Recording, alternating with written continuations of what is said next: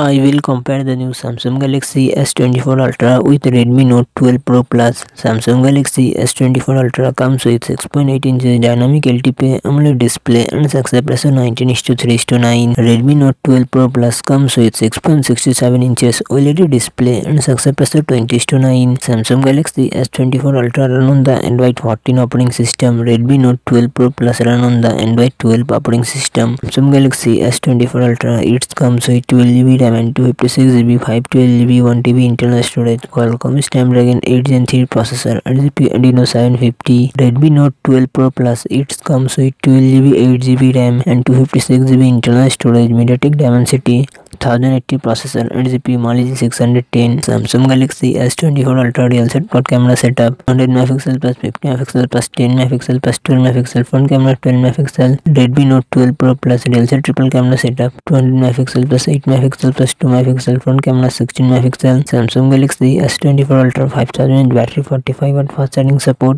Redmi Note 12 Pro Plus 5000 mAh battery 120W fast charging support.